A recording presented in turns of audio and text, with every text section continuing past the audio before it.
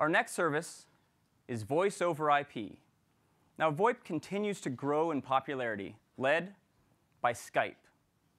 Skype already connects more than 1 out of every 9 international phone calls made on the planet. It's amazing. And they have a great app for the iPhone. But the problem is, up until now, if you left the app, the phone call ended. And even worse, if you weren't running the app in the foreground, you couldn't receive Skype calls. But again, all that changes with iPhone OS 4. Now, when you're on Skype, you can switch to another app, and the phone call stays on. You see you get this double high status bar to show you're still on the phone call. And even when you're not running Skype in the foreground, when you lock the phone, you can still receive Skype calls. To give you a technology demo of how they can take advantage of multitasking on iPhone OS 4, I'd like to invite up Skype's head of iPhone product development, David Ponsford. David.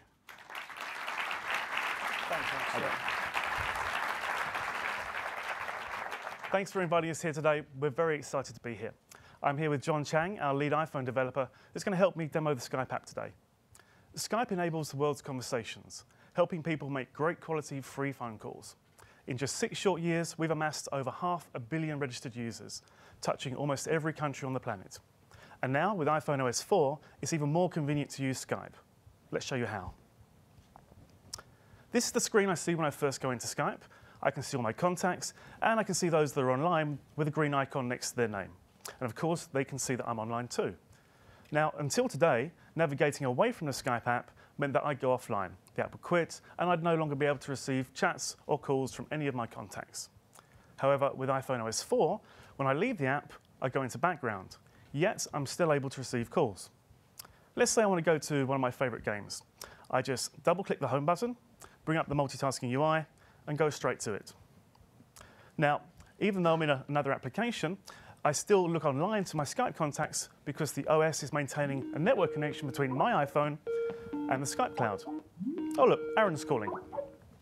Now, even in another app, if someone tries to call me, I receive a notification and I can answer it with just one tap. Hey Aaron, are you there? Hey David, how's it going? Pretty good. Can you just hang on 1 second? Yeah, sure. Great. Now, the notification you just saw was really simple to implement. Just a few dozen lines of code, and we can play our own custom sound. By the way, we're piping the sound from this iPhone through the AV system here, kind of like a giant speakerphone. This is a real Skype call. Hey, Aaron, you there? Yep, I am. Hey, I was wondering if you're interested in getting some dinner tonight. Yeah, sure. I'll just go into an app and see if I can find some places. Okay. OK, so you can see at the top of the screen, there's a red status bar. This shows that the Skype call is still in progress, even though the Skype app's no longer in foreground. I'm just looking up some places now, Aaron. How about we go to Abacus? That sounds great. Actually, I always wanted to try that. Cool. OK, I'll send you the details in a few minutes. I'm just with some folks right now. OK, sounds good. I'll see you later. Great. Bye-bye. So Bye-bye. now I can choose to go to another application, or I can just put the phone in my pocket. In either case, the app will be in background, and I can still receive calls. Now, with iPhone OS 4, Skype is even more convenient and useful for everyone that depends on it every day worldwide. Thanks for having us here today.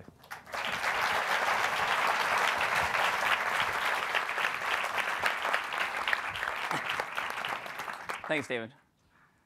So Voice over IP, working in the background on iPhone OS 4. The next service we have is background location. Now, there are 2 classes of applications that would like to use your location in the background. One are turn-by-turn direction applications, like TomTom. Now, these applications want to continuously monitor your location using GPS, so they can always tell you when to take the next turn. The problem is, until now, if you left an app like TomTom, then it would stop tracking your location and stop giving you directions. But now with iPhone OS 4, you can be getting directions from TomTom in your car, listening to your music right from your iPhone, and it's still in the background giving you directions. After 300 yards, turn right, then stay in the left lane.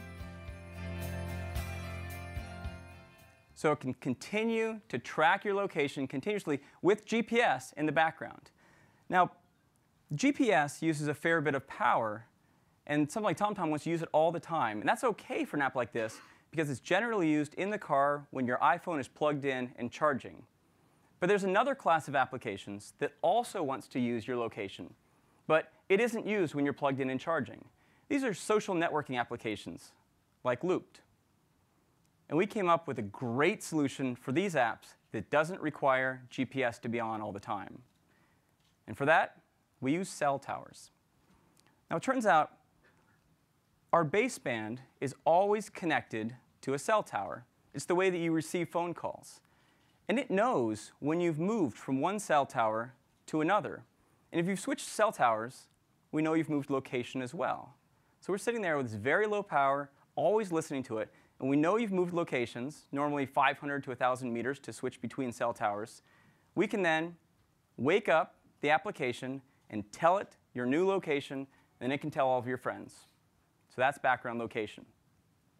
Now, for all these location things, we take privacy very, very seriously. Ever since we added the first APIs for location, we would put up a panel whenever an application wanted to use your location. And the user would have to approve this. We're taking privacy several steps further in iPhone OS 4.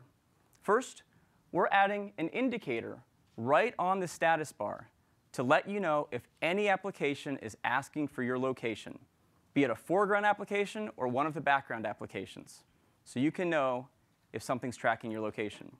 Next, we're adding fine-grained settings so you can see all the applications that would like to use your location, and the user can enable or disable location per application.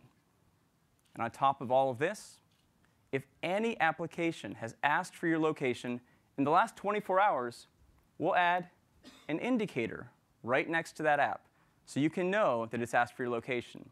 So we're being completely transparent on the usage of location, and we're letting users set, on an app-by-app basis, the ability for apps to use location. And that is background location. Next, push notifications.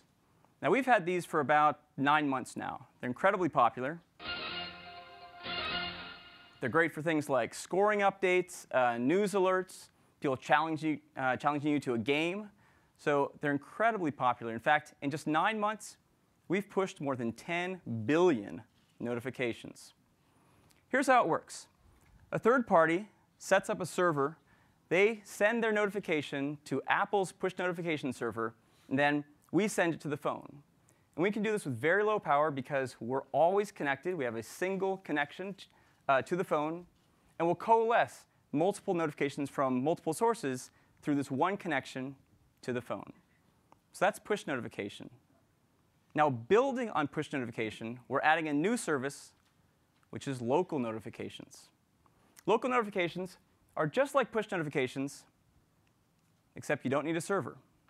It can all be done right on the phone.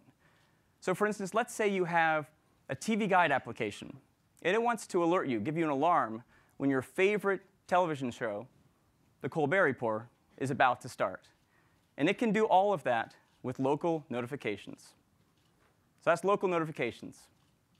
Next, task completion. There are some apps that take a while to complete an operation, like Flickr. If you start uploading photos to Flickr, it takes a little while to do that. And until now, if you left the application while it was uploading the photos, it would stop. But with task completion, Flickr can continue to upload those photos in the background even after you've switched away from it or to another application. Our last service is fast app switching. Now, this is probably the easiest for developers to adopt and probably the most important. Fast app switching is what allows an application, when you're running it and switch away, to store all of its state and move into a quiescent state in the background, so it's not using any CPU at all. So let's say you go from TapTap to Mail, and then when you go back to that game, or whatever the application is, it's instantly exactly where you left it. There's no need to launch the application. There's no need to restore the state, restore where you are in the game. Everything has been preserved, and you're right back where you were. And these are our 7 services for for multitasking. They are very, very deep and provide a lot of power for developers to add multitasking to their apps. To go along with all of this, we have this incredible user interface to make it incredibly simple and fast for you to switch between applications. And that is multitasking, which is our first tentpole for iPhone OS 4. I'd like to hand it back to Steve. Good job.